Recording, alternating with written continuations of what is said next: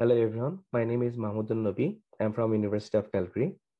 In this presentation, I'm going to present our paper Fides, a system for verifiable computation using a smart contract.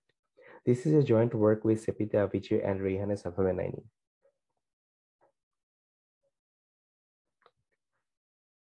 Outsourcing computation enables weak clients with low computational power to outsource computationally intensive tasks to powerful but untrusted computational services. For example, clouds. Since the cloud server is untrusted, it raises a security concern, that is, the server may provide an arbitrary or incorrect result of the outsourced computation. Therefore, the question in outsourcing computation is how the client can efficiently verify that the computation was performed correctly. That efficiency means the client needs to do less work for verification and executing the computation by himself. In addition to the above security concern, the client may also refuse to pay after receiving the result from the cloud. Therefore, the security goal here is to ensure correctness of the computation, as well as ensuring the payment of the clouds for their work. Verifiable computation protocols provide solution to this problem that enable the client to verify the correctness of the result provided by the cloud. Also, to remove the trust assumption from the client, one may use a trusted third party who will manage the record interactions and payments. This has motivated us to explore protocols for verifiable outsourcing computation while finding a way to remove the need for a trusted third party. In this work, we focus on outsourcing computation schemes who considered malicious adversarial setting, where the adversary may behave irrational and deviate from following the suggested protocol. There have been several approaches for verifiable outsourcing. Approaches using probabilistically checkable proofs has been proposed, where the prover is assumed to be unbounded, and the proof can be probabilistically verified by a computationally bounded verifier by querying a bounded number of bits in that proof. Now, PCBs have been used to construct efficient argument systems. Efficient single server verifiable computation systems such as Peeper, Ginger, and Jather have been implemented using efficient argument system. Moreover, delegation of general computation using fully homomorphic encryption has also been proposed. Now, although these PCP or fully homomorphic encryption-based systems guarantee high level of security, but they incur heavy computational cost for the server or require a heavy preparation step for the client, which makes these systems inflexible. Another approach is replication-based approach, where the client delegates the same computational task to multiple servers, and the result that is generated by majority of the servers is considered as the correct result, assuming majority of the servers are honest. Since the client is required to perform relatively small amount of work, this approach looks an interesting one. Now, Kennedy et al. Presented a new replication-based model for delegation of computation between a client and two clouds, with the assumption that at least one of the clouds is honest. Their model is called a referred delegation of computation. In addition, using a smart contract for managing outsourced computation through a referred game model has also been considered in systems such as TrueBit, HB, that consider rational adversarial setting and use multiple servers to run the computation off-chain. And they also use a smart contract that works as a referee. Our previous work, SCCRR, was also proposed, which is a smart contract-based system considering malicious adversarial setting and adopt the referee delegation of computation model of Kennedy et al. However, implementation of SCCRR was left as future work. Now I briefly talk about CRR protocol of Kennedy et al. That introduces the referee delegation of computation model. A referee delegation of computation for a function f is a protocol between a problem giver and n or n, where n is greater than or equal to 2 cloud servers, where at least one of the servers is assumed to be honest. The problem giver delegates the computation and the input to the clouds. Each cloud computes an output y and returns it to the problem giver. If the results are same, then the result is considered as correct by the assumption that one of the clouds is honest. If the clouds claim different result, then the referee or the problem giver should be able to determine the malicious cloud with high probability. In this case, the problem giver engages in a challenge response protocol with each of the clouds to find inconsistencies between the intermediate states of the two clouds computation using a binary search approach. Once the disagreement point is identified, problem giver executes single step of the computation by itself and detect the malicious cloud. Now, the advantage of this CRR protocol is that it provides provable security for any efficiently computable function and guarantees correctness. However, it assumes that the client is untrusted and follows the protocol. In practice, clouds need to trust the client who works as a trusted third party for their promised payments for the computation. Now, CRR assumes a Turing machine to describe the computation where the intermediate states of the computations are represented as reduced configurations. For example, given a Turing machine configuration consisting of a state, head, and tape, the reduced configuration is defined to be a tuple consisting of the state, head position, a value at the head location, and a Merkle root constructed on the tape contents. Since the root is used in the configuration instead of the whole tape contents, that's why it is a reduced configuration. Now, an array of reduced configuration consisting of the intermediate computation states is saved by each server during the protocol execution, which are later used for resolving any dispute between the server's results. Now, the trust on the client as a referee is a major concern in CRR. Therefore, a blockchain-based solution can help to remove the need for trust assumption on the client in CRR. That's where Ethereum and smart contracts comes into play. Ethereum is a decentralized platform that supports smart contracts execution. A smart contract is like a computer program that specifies a set of instructions and functions which is stored by the Ethereum nodes. These functions are executed by all the nodes in the network when they are called by an Ethereum user or another smart contract via transactions. However, the number of instructions that can be executed by a smart contract are bounded by Ethereum's gas limit. One idea to overcome this Ethereum's gas limit issue is to perform off-chain computation and then use smart contracts at trusted third parties on blockchain. The goal of the smart contract is to ensure correctness of the computation result, minimize on-chain computation, and manage the interactions between the parties. Now, this has motivated the authors of SCCRR to use a smart contract as a trusted third party for outsourcing, while adapting the CRR protocol of Kennedy et al. Now, in SCCRR, a smart contract works as a referee between the client or the problem giver and the clouds in CRR protocol and allows the client to verify the result of the computation over blockchain. At a high level, it works as follows. The problem giver sends a request for the computation to the smart contract. Upon receiving the request, the smart contract instructs the clouds to perform the computation. The clouds then return their result to the smart contract. Then the smart contract compares the result. If the results match, the result is considered as correct. Otherwise, the smart contract initiates the malicious cloud identification protocol, which is same as CRR. They assume that the client is untrusted, one of the clouds is malicious, and the other is rational.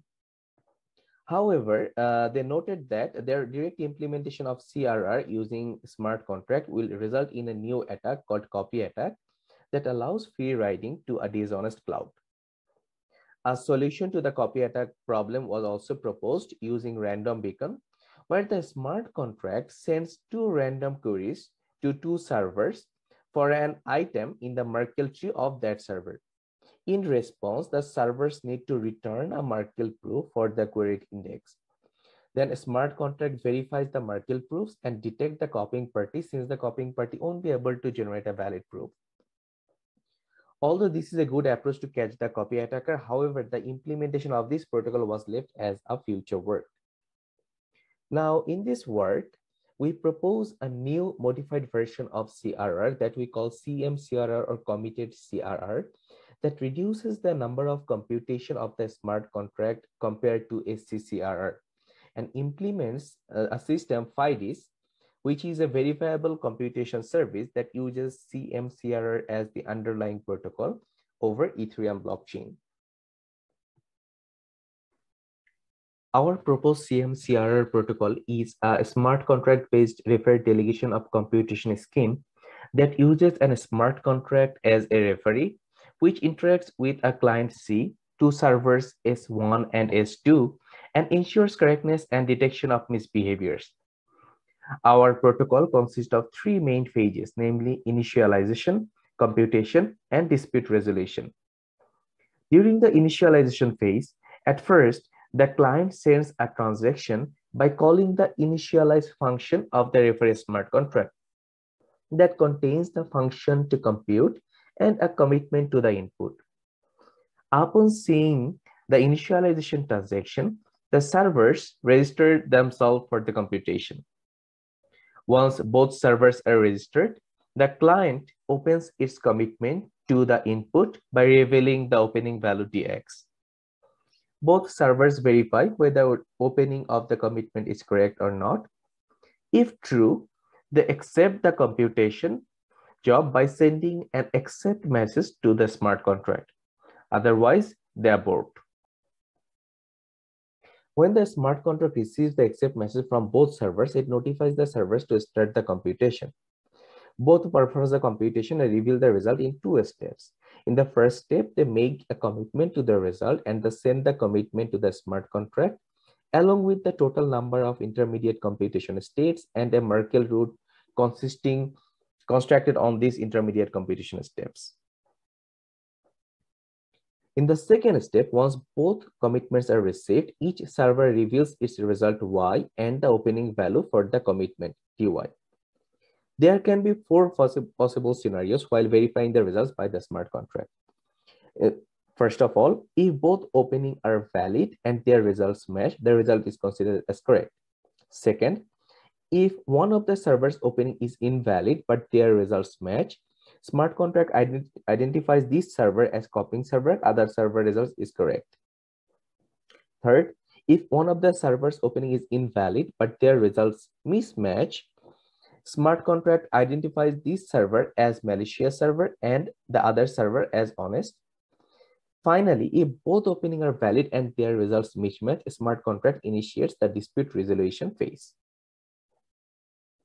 The dispute resolution phase consists of two parts: binary search, through which it identifies the point of disagreement between two parties, and then single-step execution on Ethereum network to identify the malicious server. During the binary search stage, the smart contract asks each server to reveal hash of intermediate computation state for a specific index together with a Merkle proof. Smart contract checks if both server hashes match or not. If they match, a smart contract verifies both proofs. Now, there can be two scenarios. First, if both proofs are valid, there is no copy attack and a smart contract repeats the previous step again. That means ask servers to reveal hash of another index. Else, if one Merkle proof is invalid, the copy attack is identified by the server whose proof is invalid, and a smart contract sends the result of the owner server to the client. Otherwise, if hashes mismatch, the smart contract calculates a new non-matching index and asks both servers to reveal their hashes for that index.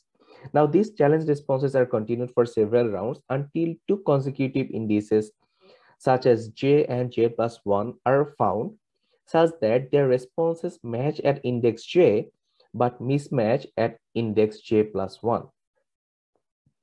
At this point, the smart contract performs a single step of the computation to determine the honest server or to identify the malicious server.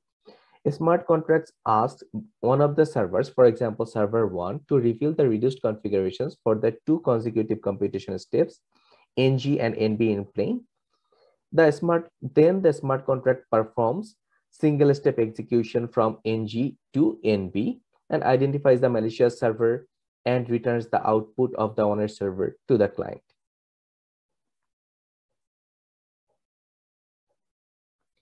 Now, security and privacy in CMCRR. Our protocol ensures that the following security requirements are fulfilled. Correctness means the client always receives the correct result if the honest server runs the computation. Soundness, the malicious server will be detected and the correct computation will not be affected. Now, soundness also includes copy detection, where a dishonest server can try to copy a attack in two situations. First, copy the final result in computation stage, and second, copy during the binary search stage of dispute resolution. Now, CMCR protocol ensures that the copy attacker will be detected in both of these cases using commitment on the result and using Merkle hash root on reduced configuration array. We also prove security against copy attack and correctness of the computation result by effectively reducing them to the collision resistance property of the hash function that is used in the Merkle tree and the security of the commitment scheme. In addition, CMCR scheme also ensures input privacy from public eyes by not revealing them on blockchain. Now, we have performed a proof of concept implementation of our proposed CMCR protocol, and we call our system Fides. Fides works directly with EVM instructions following the Ethereum execution model. Now, there are three main actors in Fides system: the client, who outsources the computation, to servers, who executes the outsourced computation and returns the result, and the referee, who moderates the verification protocol. Now, we have made several design choices for our implementation. In our protocol, at the end of the dispute resolution phase, we require that single step of the computation must be performed the referee contract on Ethereum network.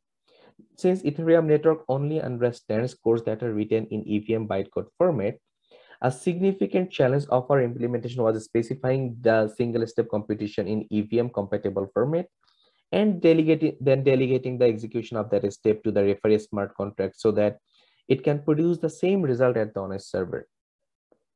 To overcome this issue, we made two design choices. First, we restrict ourselves to Solidity language for writing the delegated program, whose compiled binaries are equivalent to EVM bytecode.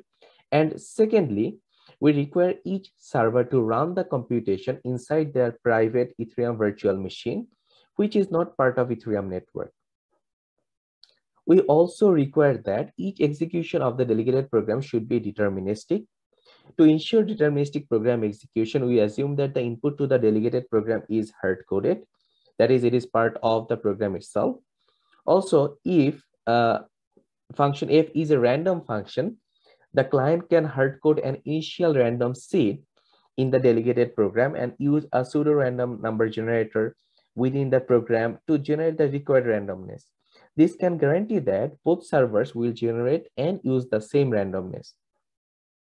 Additionally, we note that the program should not use any instructions that requires the program to interact with outside of the current and local EVM execution environment.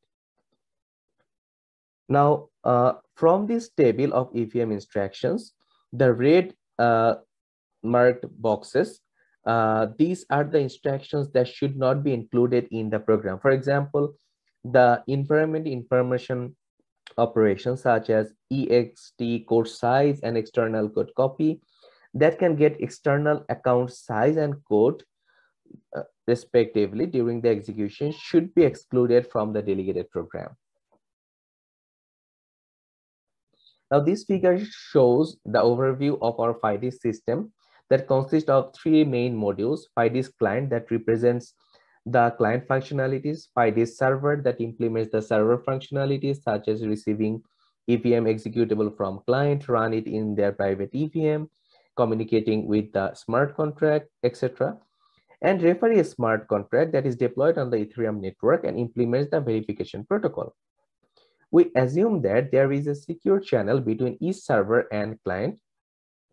Also, smart contracts communication with client and servers happens over public channel, that is transactions sent and received by the referee, and the result of the contract's function executions are posted on the blockchain that are publicly visible. We have developed a wrapper program inside the Fides server functionalities that generates state files for each computation step and stores them in the server's storage. This allows the servers to provide the required information during the dispute resolution phase to the smart contract without the need for any extra processing. In addition, Web UI, which is a local HTML file, is developed for each Fides server and the client that runs Java script code to load the data from the storage and uses Web3.js library for interacting with the smart contract. We have used Solidity to write the smart contracts, and Ganache is used to simulate the public Ethereum blockchain environment as well as to simulate the EVM on local computers for servers. Now, to show the practicality of our verification protocol, we conducted several experiments with Fides prototype to evaluate the execution cost of each server in terms of running time and the financial cost of the verification by the reference smart contract on Ethereum network. As a concrete example, we considered multiplication of two matrices. Now, the left side of this table shows the program execution cost in time inside EVM by each server for different matrix sizes. The right side of this table outlines the transaction execution cost in gas for calling referee contracts functions for matrix size 10. The total cost is converted into US dollar that represents only the total cost of executing the referee contract on Ethereum network. For honest execution, which is scenario 1 here in table, in this right side, the main cost is the program execution time of the servers and the financial cost of verifying the results by the smart contract. For non-matching result, which represents scenario 2, financial cost grows with the size of the computation steps and rounds of binary search stage. This cost can be charged to the malicious server to disincentivize dishonest behavior. In summary, the results in this table demonstrate that Fides requires reasonable program execution time by the servers, and the financial cost of verification on Ethereum network is minimal.